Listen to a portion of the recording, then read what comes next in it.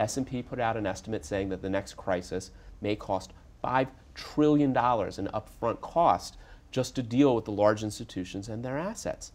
Where are we going to find $5 trillion? Good question. Where are we going to find it? I have no idea. And that's the path that we're down as a country. Counselor, you're scaring me. You should be scared. I'm scared.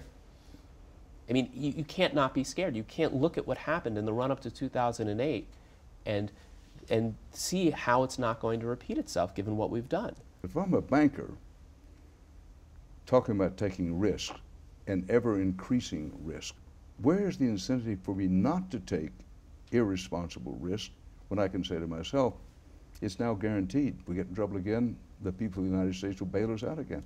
It's actually even worse than that, Dan, because there's pressure on you as that executive to actually take on more and more risk.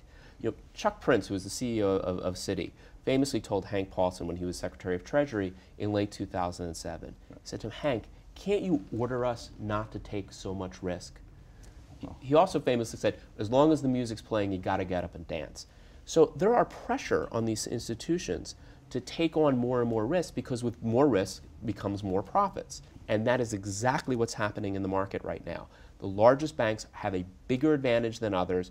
The rating agencies are giving them increased ratings specifically on the assumption that the government will bail them out. If you've got it, watch it. If you don't, call your TV provider to get HDNet today.